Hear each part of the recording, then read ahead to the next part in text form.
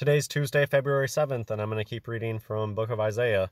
I skimmed through a little bit of this earlier, and I guess at this point, unsurprisingly, there's really cool stuff in this chapter.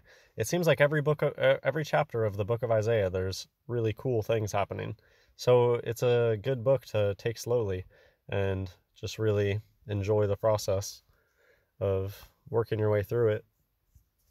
Okay, nevertheless, the dimness shall not be such as was in her vexation, when at the first he lightly afflicted the land of Zebulun and the land of Naphtali, and afterward did more grievously afflict her by the way of the sea, beyond Jordan, in Galilee of the nations.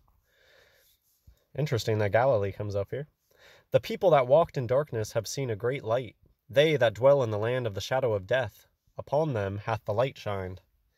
Thou hast multiplied the nation, and not increased the joy before thee according to the joy in harvest, and as men rejoice when they divide the spoil. For thou hast broken the yoke of his burden, and the staff of his shoulder, the rod of his oppressor, as in the day of Midian. For every battle of the warrior is with confused noise, and garments rolled in blood, but this shall be with burning, and fuel of fire.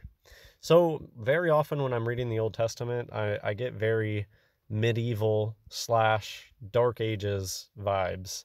I think a lot of what they base just the way that the media portrays the Middle Ages or the Dark Ages, except when there's magic incorporated in it. You know, think Merlin times. I think that's what biblical times were like.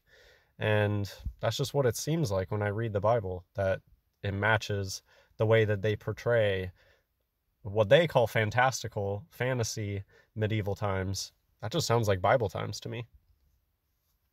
So this is the next verse, which is so interesting. For unto us a child is born, unto us a son is given, and the government shall be upon his shoulder, and his name shall be called Wonderful, Counselor, the Mighty God, the Everlasting Father, the Prince of Peace.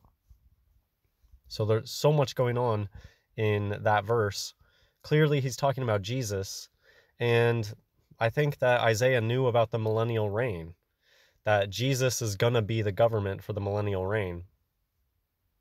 So that's immediately what this reminds me of in different titles.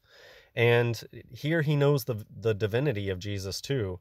I think the fact that one of the titles is the Everlasting Father, to me just shows that he knew the divinity of Jesus, because he's saying that Jesus is God. And then the Prince of Peace title is so interesting, because the Prince of Peace is a title here given to Jesus, and Satan has his own prince title. Satan is the prince of the power of the air. Okay, so I'm going to keep reading. Which is, I think that's why it's pop music, Prince of Power. And I think Prince of Power of the Air has to do with the fact that Satan uses the airwaves. That even goes into the whole notion of, sound waves are really powerful, and how you can speak things into being with your voice, and how that's related to the fact that so much media gets broadcasted through waves, and it's very related. Prince of the power of the air. Satan utilizes the power of the air literally to corrupt the earth. Of the increase of his government and peace there shall be no end, upon the throne of David and upon his kingdom, to order it and to establish it with judgment and with justice from henceforth, even forever. The zeal of the Lord of hosts will perform this. So that's just my guess. Leave your interpretation in the comments. Is Isaiah talking about the millennial reign right here? The Lord sent a word into Jacob, and it hath lighted upon Israel. And all the people shall know, even Ephraim, and the inhabitant of Samaria, that say in the pride and stoutness of heart, the bricks are fallen down, but we will build with hewn stones. The sycamores are cut down, but we will change them into cedars. Interesting here, the brick, talking about bricks and then talking about hewn stones. if you're into lost history, fake history stuff. Those are big buzzwords. Therefore the Lord shall set up the adversaries of Rezin against him, and join his enemies together, the Syrians before and the Philistines behind, and they shall devour Israel with open mouth. For all this his anger is not turned away, but his hand is stretched out still. For the people turneth not unto him that smiteth them, neither do they seek the Lord of hosts.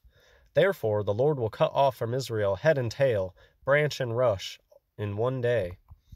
The ancient and honorable, he is the head, and the prophet that teacheth lies, he is the tail. For the leaders of this people cause them to err, and they that are led of them are destroyed. That's really interesting, this verses 14 through 16. I hadn't read this before until just now, but those concepts, I'm really, really enjoying the poetic quality of this and the imagery that you get of both the head and the tail being chopped off. And there is this extra responsibility for those that are in charge. And yeah, so I'm just really, really liking those verses 14 through 16. It's because, I mean, we see that today. The people who should be in charge today, your average pastor is not, in my opinion, doing the things that they should be doing. That's like the head that needs to get chopped off. And then the tail, just the other end of that, the openly Bapho ones, I'm guessing. Anyways, could think more about those verses. Therefore the Lord shall have no joy in their young men, neither shall have mercy on their fatherless and widows. For every one is an hypocrite and an evildoer, and every mouth speaketh folly. For all this his anger is not turned away, but his hand is stretched out still. So that's definitely a theme that, yeah, all of this stuff really upsets God, and we will be punished for all of these things, but God's hand is always still stretched out for us, and it's up to you to be the one to reach out for God's hand. And you have to be the one to change. You have to be the one to go against the broad way to destruction. All of this system, all of this satanic Baphomet system that's been built up around us, it is, society is the broad way leading to destruction. And it's up to you to get out of that river, find the straight and narrow path. And it's up to you to keep heading down that path, and God's hand will always be there to reach back and grab you. But if you're going down the broad way to destruction, you're not. God's hand that's being reached out to you is irrelevant at that point.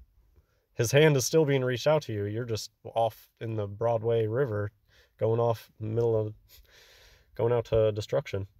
Anyways, for wickedness burneth as the fire, it shall devour the briars and thorns, and shall kindle in the thickets of the forest, and they shall mount up like the lifting up of smoke. Through the wrath of the Lord of hosts is the land darkened, and the people shall be as the fuel of the fire. No man shall spare his brother.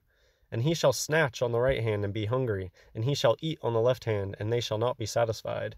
They shall eat every man the flesh of his own arm. Manasseh, Ephraim, and Ephraim, Manasseh, and they together shall be against Judah. For all this his anger is not turned away, but his hand is stretched out still. Okay, hope you enjoyed this video. God bless everyone.